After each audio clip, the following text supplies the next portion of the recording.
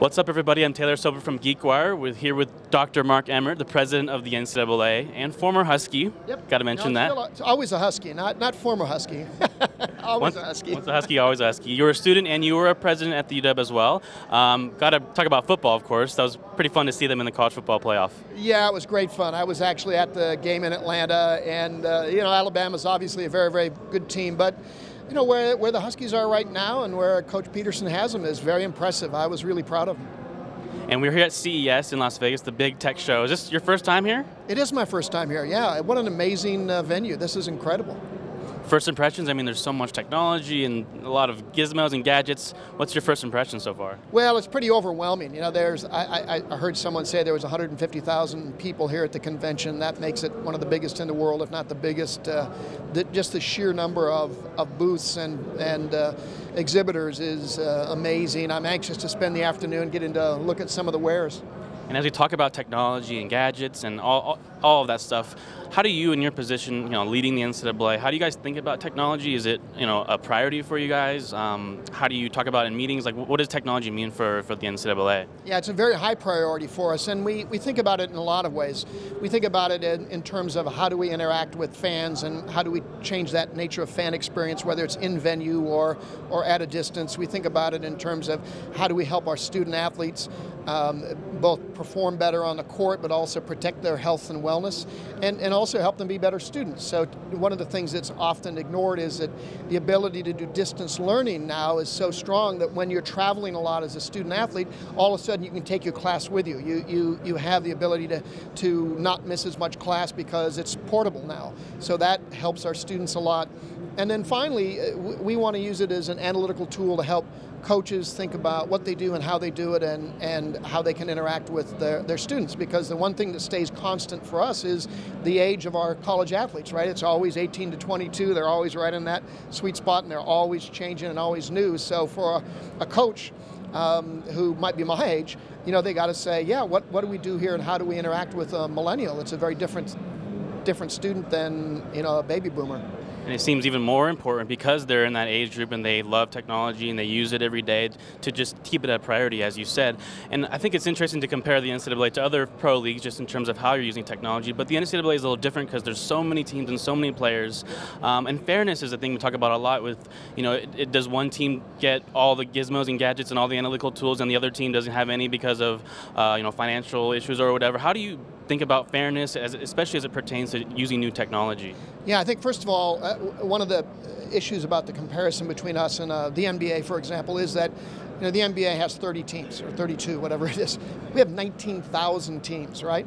They have 450 players. We have almost 500,000 young men and women playing NCAA sport across the country. So it's vastly larger and vastly more diverse. So they're in 3 different divisions, might be a small liberal arts college or the University of Washington or Texas. So you do have huge differences and differentials around technology and the ability to support it. One of the great things about technology is over time the price tends to move down, so a small school may not be able to afford the latest and greatest this year, but next year they probably can. So that's one of the nice things about it that works really well for us. Yeah, you're going to see the 50 or so best funded schools with the biggest budgets always have some little ability to buy the next gadget or gizmo and bring it in and try it out. But for the most part, we get parity and balance because of the number of students that are allowed on any one team. So you might have the best budget in college basketball, but that year you only get to recruit 5 teams, just like the lowest budget school. And so you might be competing for the 5 best kids, but so's everybody else in the conference. And those kids want playing time and they want to go to a school they're going to enjoy. So we get, when we look at, for example, March Madness, we get remarkable parity. We see all the time a relatively small school, Gonzaga, incredibly successful, not a high budget school, but plays really, really well. You saw Florida Gulf Coast make a wonderful run last year. You see Wichita State, a lot of schools that you would not say are high budget schools play great ball. So we managed to balance that parity pretty well. I'm pretty pleased with where it works, how it works. And you mentioned health and wellness. And earlier on the panel you were on with some other big time folks like Adam Silver, you mentioned concussions, and that's obviously a big topic. How are you guys using technology and data and analytics to help improve the safety of the players, not just in football, but you mentioned women's soccer. We're seeing a lot of concussions there too. Yeah, so we're engaged right now in the biggest concussion study in the world. It's a study we're doing with the DoD. We want it to be a longitudinal study so we can track young men and women through their entire life is the objective here. Is because a lot of the potential for development of a brain injury, for example, doesn't occur for years and years and years. So we've got to understand, science has to understand this a lot better.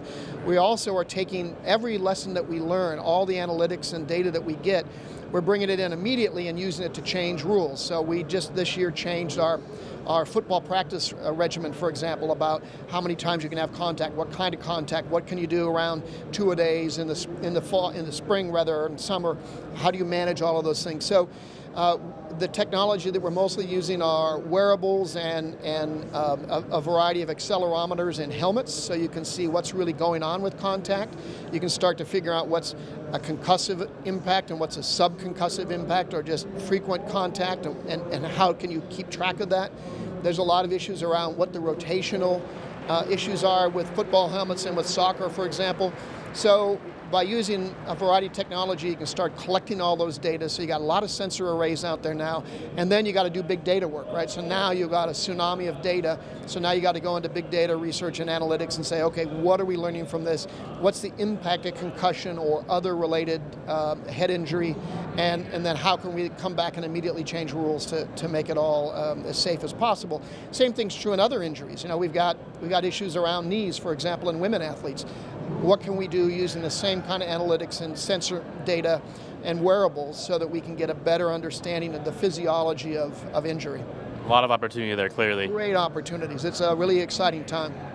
And lastly, you know, we are from Seattle, GeekWire, and do you ever get back in town, or are you busy with your fairly busy job? Well, I travel around a lot, but we still have a home in the Seattle area. I still have a son who lives in the Seattle area, and most importantly, he has my grandchildren. So we get in and out of Seattle a lot. I still serve on a couple of boards there, so I'm in and out of Seattle and love it. It's still home. And any thoughts about how Marie Cossé is the new president? Any thoughts about how she seems like she's been doing a really good job, at least from we cover startups and innovation online. The UW just continues to become, you know, one of the top innovative universities in the world. Well, I'm extremely enthusiastic about Anna Mari. I helped bring her into the administration when I was president, and I think she's exactly the right leader for the time. And I've been with her on a number of occasions. She seems to be enjoying the job a great deal, and all the feedback I get is really, really positive. So I think the university is in great shape and heading in the right direction. Well, Dr. Emmert, thanks for the time. Appreciate it. My pleasure.